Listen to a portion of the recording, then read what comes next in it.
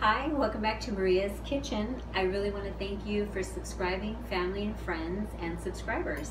Today I am going to show you how to make chicken enchiladas. This is one of my personal favorites. My aunt showed me years ago at my grandma's house. She showed me how to do it, so I'm going to show you how to do it.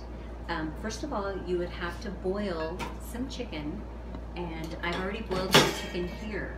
Just boil chicken for like about 30 minutes and then go ahead and take it out of the pan. It's optional that you can go ahead and use a cooked rotisserie chicken. That would be absolutely fine, but I went ahead and boiled it. It's a little more economical. Now we're gonna go ahead and shred the chicken. I'm gonna go ahead and start shredding, and we're gonna shred it all up, and we are going to get this all set up. Okay, I'm finishing up the shredding. You can actually shred it however you want it. It could be thin or you could leave it thick. It's literally up to your preference. I am done shredding. I'm gonna go ahead and set this aside. Okay, we're getting ready to do the sauce. And I'm gonna go ahead and open a can of cream of chicken. I know that my aunt used cream of mushroom. You can use cream of mushroom, but I think that cream of chicken has more flavor. So you go ahead and put the whole can of cream of chicken in there, and then I am going to get a cup of that wonderful chicken broth from the boiled chicken. I'm gonna go ahead and get this flame on low, maybe medium high. And then I am going to start whisking. I'm going to go ahead and actually put the half cup of milk in there. And we're going to start stirring around so it gets a little nice and thickened. And we're going to go ahead and let it get blended. And then we're going to go ahead and add the sour cream is the last thing that we're going to add. It's going to make it nice and creamy and rich. Okay, I put the half a cup of sour cream in, and we're just stirring with a whisk, and we want to get it nice and creamy. There it is. It's getting like a light color. It looks beautiful. That's what you want. And then you don't want to cook the sour cream too long. You want to take it off the stove and just let it sit there. It's already done, but I love pepper so much, so I'm going to go ahead and add a tiny bit of pepper in there, maybe a dash, maybe about a 1/4 teaspoon. Stir that up, and it is done. That is your main sauce there. Next, I am going to assemble the tortillas. Okay, we're going to go ahead and start by spraying our pan. It's a non-stick pan, but you know, I don't trust them. So go ahead and spray. I have some olive oil here. You can go ahead and do whatever you prefer. I just like spreading it all over because I want to make sure it doesn't stick. Okay, set that aside. You're going to need a towel or more than one towel. This is going to be a process here. I've already got a low flame, and I'm going to go ahead and start with a little bit of cooking oil. And we are going to start frying our corn tortillas one by one.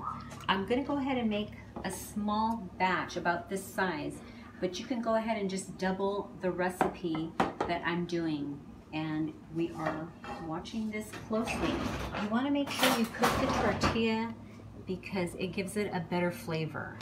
And so it's going to hit in just a little bit. And we'll watch it. It's taking a little while. Now, if you want to skip this step and you don't like the oil or you don't like the vegetable oil, you can go ahead and use coconut oil or any oil that you want. But if you want to skip this step and you don't want to fry the tortillas, you can also just go ahead and use your tortilla like this and dip it into the sauce. But this is how I do it, so hopefully you want to try it this way, or you can try it the way you want it. So it looks pretty good. It is going, it's a nice and cooked on both sides. I'm going to go ahead, after that, you're going to pour it in here And I'm gonna stop frying so that I can show you how the process is going to do. We're gonna get this in here and we're gonna go ahead and get one out at a time. Let me see, I don't know, I'll show it to you on this plate. Okay, normally you would just get it like this. We're going to go ahead and, I'm going to go ahead and do a little bit of salt and pepper on the chicken. And then we're going to go ahead and grab it like this. You can put as much chicken as you want. That's about a medium here. And then go ahead and grab some shredded cheese. I have about 2 cups of cheese there. I have the Colby, which is the 2 cheeses that are mixed. You're gonna roll it up like this, and you're going to set it in the pan, and then we're gonna go ahead and get started and continue on.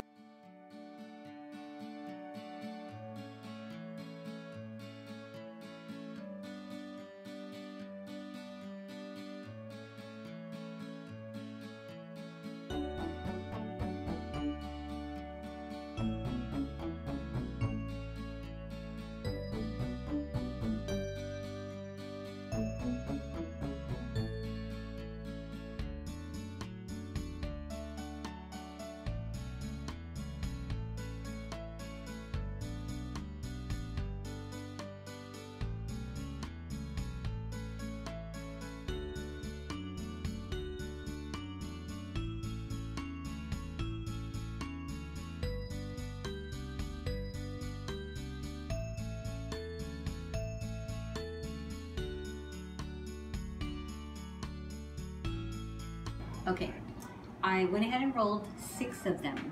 This recipe will make 1 dozen. I'm gonna go ahead and top the enchiladas with the sauce. You kind of want them smothered. I mean, I love them smothered. And make sure they're full of sauce on top, all through the little crevices. And make sure I've got 6 in here. And I'm just doing a small batch, and then I'll finish that other one up. Okay, so we got it all covered. Beautiful. And then we're going to go ahead and put some cheese all over the top.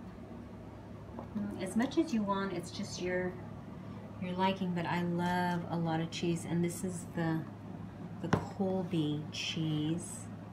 Make sure it's all over. And here I'm gonna go ahead and put this in a preheated toaster oven. I have it at 400. I'm just gonna go ahead and put it in there, and I am actually gonna just put it for 8 minutes. The way you can tell it's done is you'll see a little bubbling going on. You'll see the cheese is melted, and it looks wonderful, smells good. Okay, I'm serving them up. Here they go. They look delicious. I'm gonna go ahead and serve it with some Mexican rice that I made. This will be on the next show. I am going to show you how to make some rice to go with your dish. Whoops, accident. Okay, and if you want, go ahead and peek in there. If you want, you can go ahead and sprinkle a few olives on top. I love olives, and this is one of my favorite things, is some chili seeds. You can sprinkle it on top, but if you don't want any of this, you can have it just plain. Okay, we are done. I have plated it up, and I have served it with some Mexican rice, and I have a special guest today. It's my granddaughter. She's here today, and this is one of her favorite dishes, and we are gonna have her try it. Here you go, and go ahead and try it. And I'm gonna eat this one too. Delish. Oh my gosh. So delicious. Thank you, Grandma. You're welcome. Okay, we are at the end of the show, and we've got our scripture of the day, and my granddaughter is going to go ahead and read that for you today. The scripture of the day is Psalms 30, verse 5. His favor lasts a lifetime.